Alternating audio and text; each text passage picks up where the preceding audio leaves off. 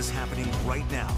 Breaking news out of Montgomery. Governor Ivey is calling a special election to fill the U.S. Senate seat currently held by Luther Strange. Strange was appointed to fill the seat vacated by Jeff Sessions when he became U.S. Attorney General. Governor Ivey said, "I promise to steady our ship of our state.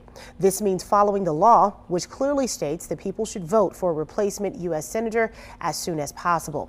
The primary will be held on August 15th of this year and a runoff on September 26th. The general election will be on December 12th, which is almost a year earlier than the previously scheduled election. Governor Ivey will hold a news conference at noon, and we will carry that live.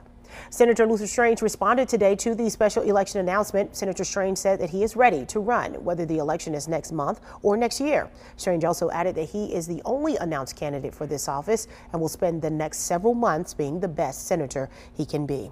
For the latest information on politics, you can download our WVTM 13 mobile app.